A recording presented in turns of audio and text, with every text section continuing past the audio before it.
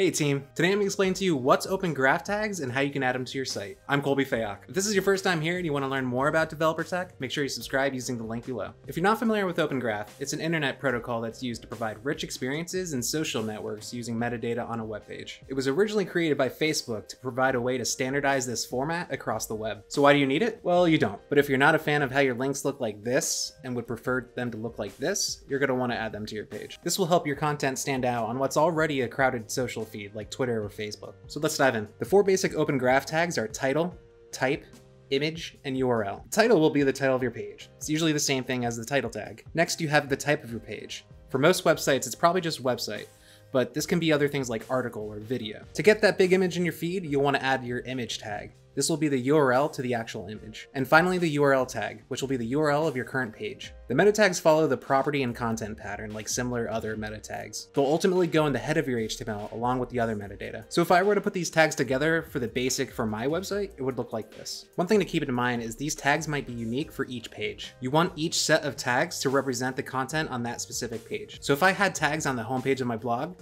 the type tag might be website.